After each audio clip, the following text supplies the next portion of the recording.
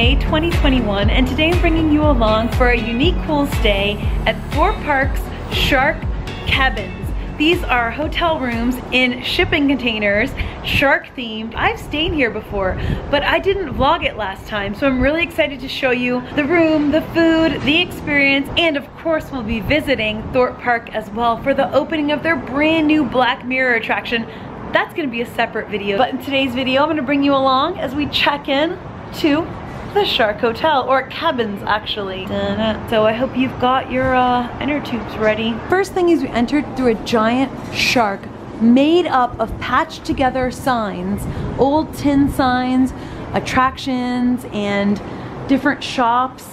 There's a whole Amity section inside of Thorpe Park. Here's a sign from that. So it's just like a really cool way to start your stay. Just a few bits of info before we get to the room. Since Sam and I are Merlin annual pass holders, we were able to book the cabins with our annual pass holder discount. If you're not a pass holder, it's a package deal that comes with Thorpe Park tickets. Prices vary by season, so I would check the website for that. Check-in was really easy, and since the cabins are actually inside the theme park, there's a special entrance and exit where you can come and go after the theme park is closed or before it opens. The cabins only come with a small amount of amenities, but you can ask for more at any time from reception that's open 24/7. If you need extras like a hairdryer or anything like that, you can ask at reception.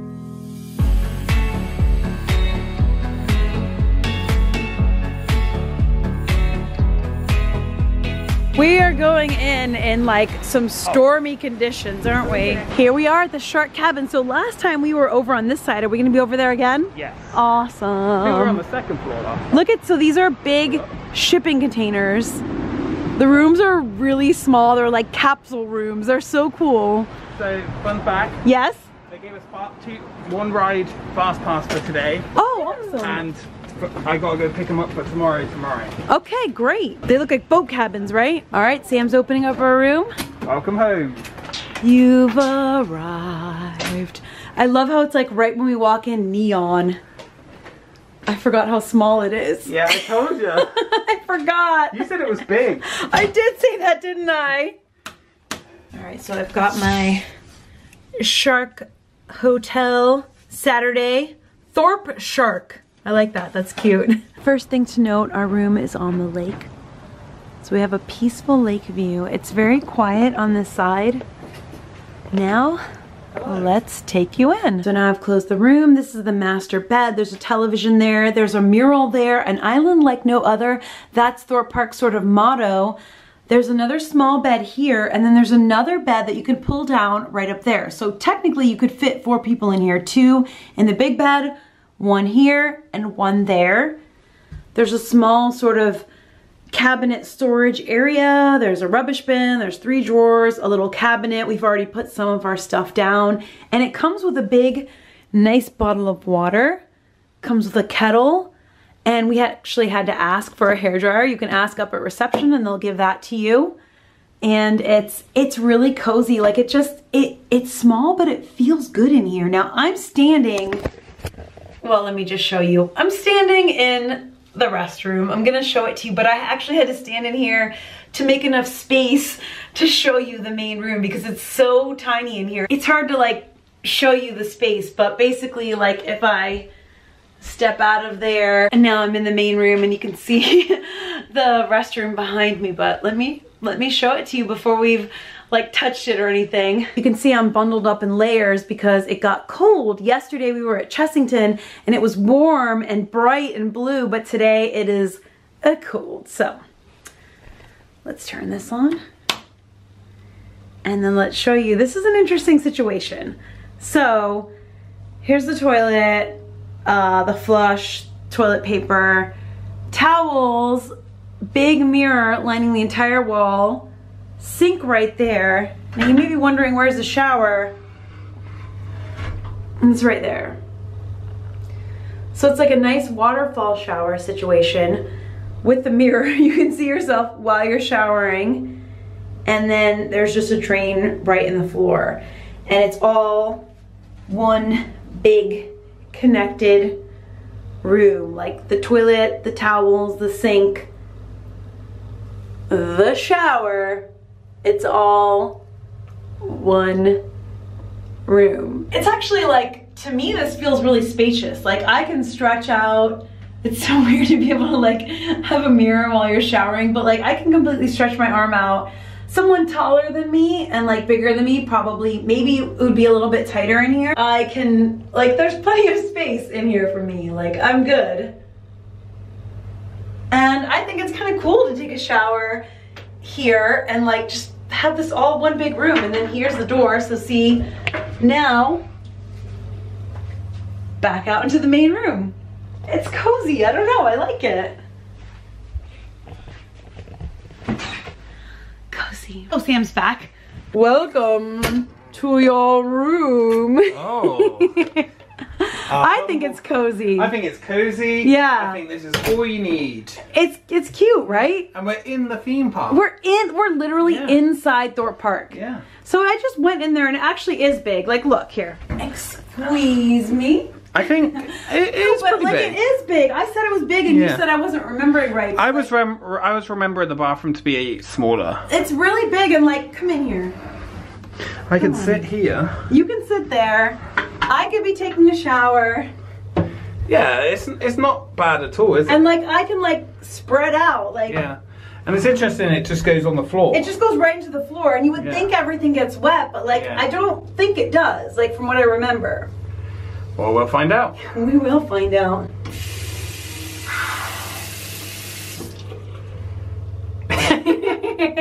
One more thing, when we first came in the room, the lights were off. And this was on. So there's like neon lights around the bed. And I think if I remember correctly, we could change them, right? We could control them. They change by themselves, look. They do. They go through like rotating colors, which I personally think is really cool. It's like mood lighting. For what? Just for mood. Don't mind me, I'm just laying here on the... That air feels good. It does. There's actually air conditioning in here. Lest I forget to remember to say that there is air conditioning in these rooms, which is rare in the UK, and it feels amazing. Even though it's cold and blustery outside, it can still get like warm when you're inside if there's no air conditioning, so it feels so good. We actually chilled in the dome a little bit before, but we're going back there for dinner, so I'm gonna bring you along to the dome, as they call it, which is like this big beautiful dome where there's like dinner and shopping, and it's like connected to the hotels and the theme park, and we'll be going there in a little bit, but first we're gonna freshen up a little bit. Oh, one more thing, I didn't show the check-in bag. Let's see what they gave us. At check-in, they gave us a body wash. This says Geneva Guild body wash. Body care, conditioning shampoo. Nice sized container of that. Hand soap. And 2 fast passes that say Swarm on them. So I guess we've got to use those now. Even though tomorrow's our Thorpe Park day, we have these fast passes for Swarm today, so might as well get that in. We're gonna head into the park for the last hour of the day to use our fast pass, and then we're gonna head into the dome for dinner. So I'll bring you along for that, just to see what it's like. Here's the middle bit. There's also a second floor up there. You enter and exit the Shark Hotel area through this big shark that I showed you earlier. We also have rain jackets because we may need them today. Oh, we have 1 fast pass for Swarm. I really, really like this ride. Hopefully it's running. A bunch aren't running because of the rain, but we just saw, oh there, it's running. Oh yeah, oh yeah. This is such a fun one. I love Swarm. I love the theming here, the like disaster zone theming. It goes with the weather. Yeah, I was just about to say, with this like dark, ominous weather, it even like, I don't know, it works. Like an alien attack, right? Yeah. It's called the Swarm. The Swarm. The photo op says missing persons. I like how it goes through that sign there. Just the like charred, broken town theming. Alright, I guess we're popping on for a quick rainy ride on Swarm. Here we go, on the Swarm.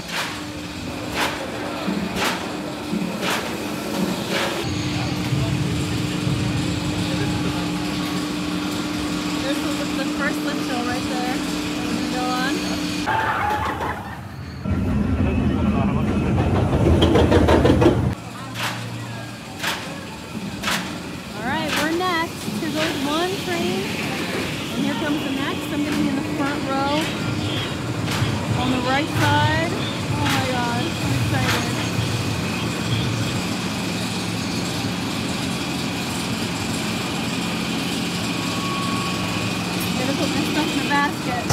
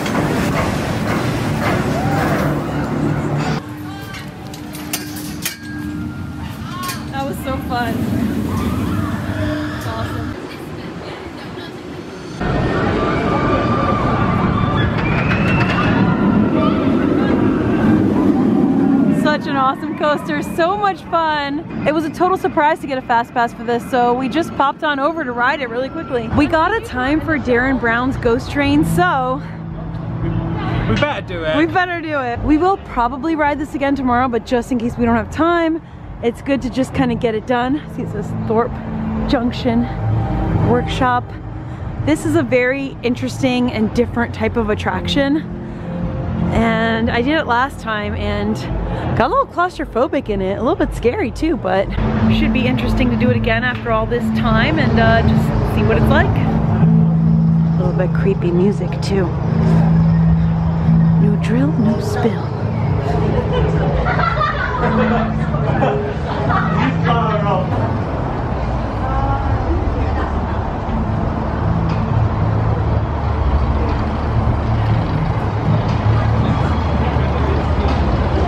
We really intended today just to be checking into the Shark Hotel, checking out the hotel, hanging out in the dome. We didn't realize they'd give us the fast passes, and we are Merlin pass holders, so we can get into Thorpe Park today. So since they gave us the Swarm fast pass, we had to come and ride it. And then Darren Brown's ghost train right now during these times is running on a timed reservation system. They're free, but you have to get a reservation. So when we got here, they just gave us one for 4:30. So we had the fast pass, we had the Darren Brown time, so we're doing a little mini Thorpe Park afternoon before a big Thorpe Park day tomorrow. And since the brand new Black Mirror attraction opens tomorrow, we'll be here for that opening day. We'll do that attraction. There's a little pass holder preview in the morning. We're gonna try to make that to do like a little special pass holder ride through. And then we'll have a full day at Thorpe Park again. So it's like double the Thorpe, double the fun. Hopefully not double the rain though. Hopefully tomorrow will be warmer, but either way, we'll have fun.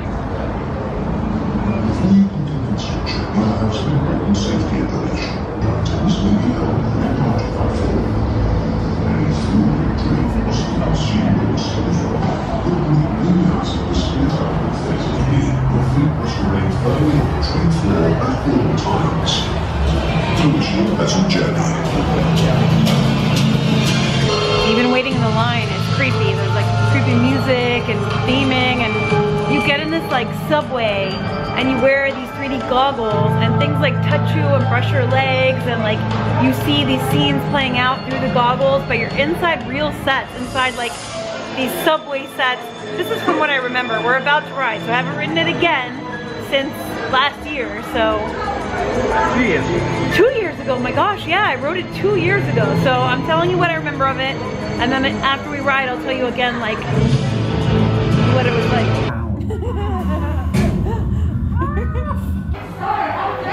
If that's the case, then all of your days is null and void. You may now leave. Guys, what's it that? Oh, I forgot there's a thing at the end.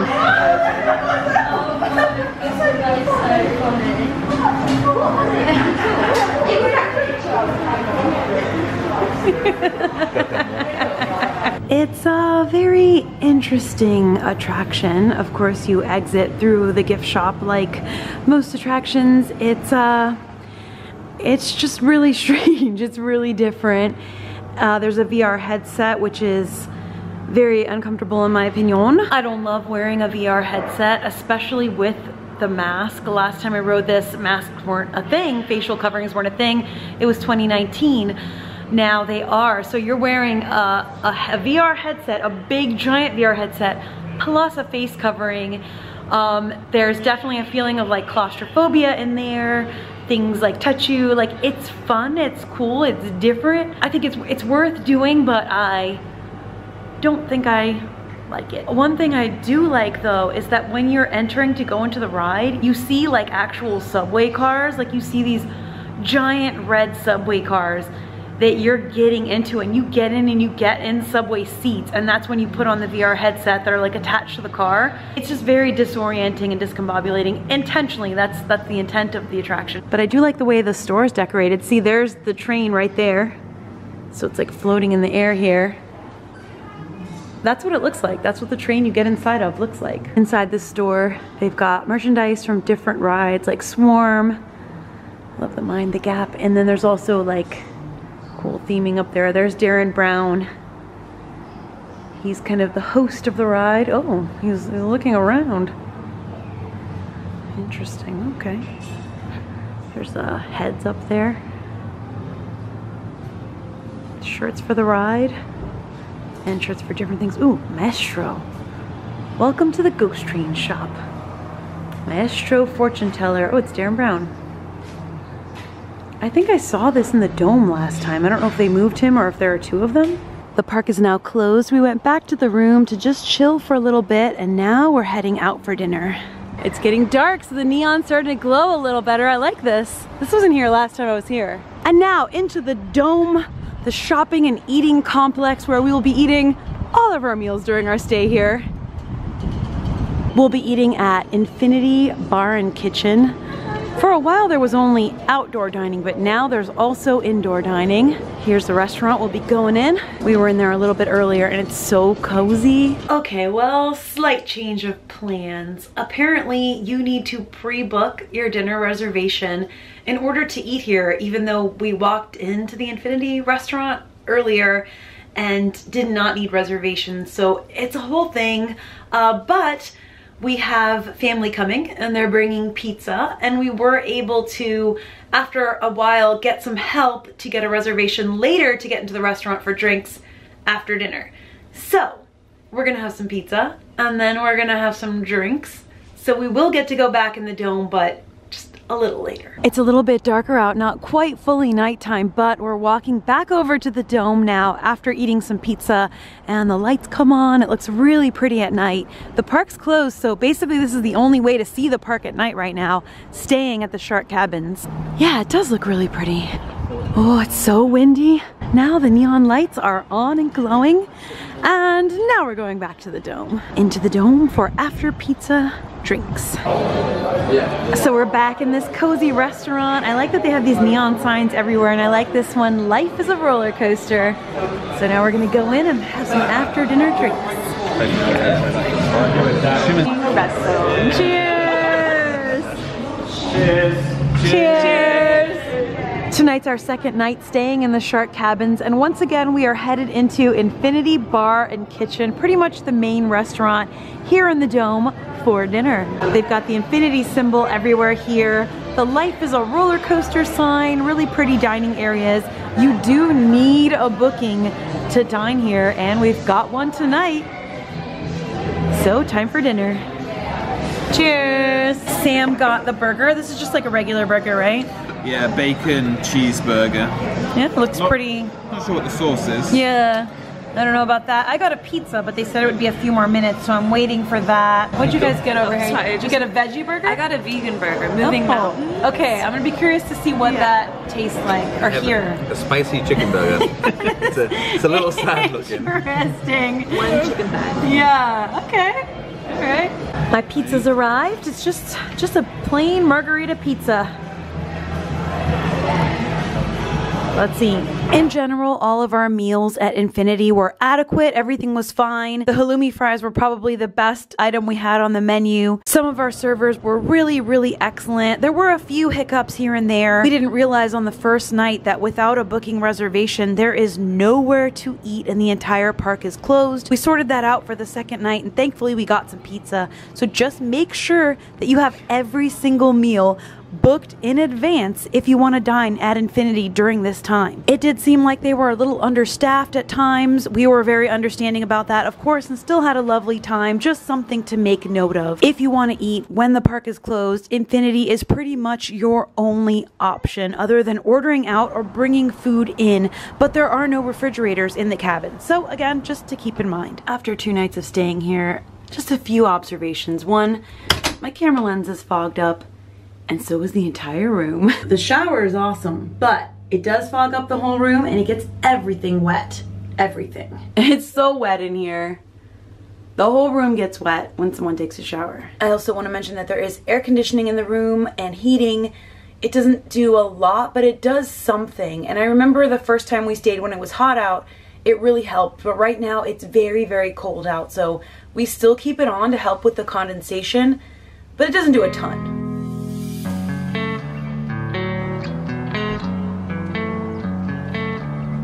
I've laughed, I've cried, I've frozen. Well, I didn't really cry, but I've laughed. I've had a great time. I have been frozen cold, pelted with rain, ridden roller coasters, rode a brand new ride, and stayed at the Shark Cabins here at Thorpe Park, and I think that is going to conclude our stay here. I stayed at the Shark Cabins back in 2019, the first time I visited Thorpe Park, and the way I remember them has changed a lot. Obviously the world has also changed a lot, so things have changed here, but I feel like I remember them being bigger than they are, and the whole point is that they're really, really small, but they're really, really small. I think it is a cool, unique experience, especially if you've never visited before, but I don't think it's really suitable for more than like a night or two. And if you can stay in that tiny thing with more than 2 people, I have got to give you huge props for being just an amazing person, because I don't know how more than 2 people could stay in there. Even though there is technically space, it is small. But again, it's a fun experience. It's cool. It's like staying in a capsule hotel. It's something that like I'm not going to do very often, and I am always going to remember. A memorable, cool, fun, unique experience. Being connected to the dome here is really cool. Getting into the theme park early, getting the quick queue, fast pass.